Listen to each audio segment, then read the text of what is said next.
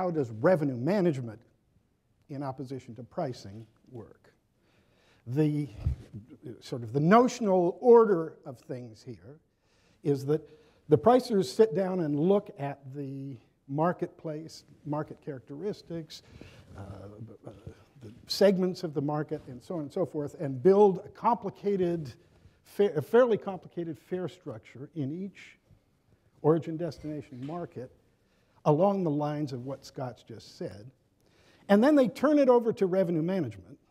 And revenue management really has two jobs. One is to answer the question, how many seats? The airplane has 150 seat capacity on it. How many seats should I actually sell on the airplane? Some people are going to buy tickets. Some people are going to make reservations. They're not going to show up, and you're going to need to overbook above 150 in order to maximize the profitability. So one job is this overbooking job.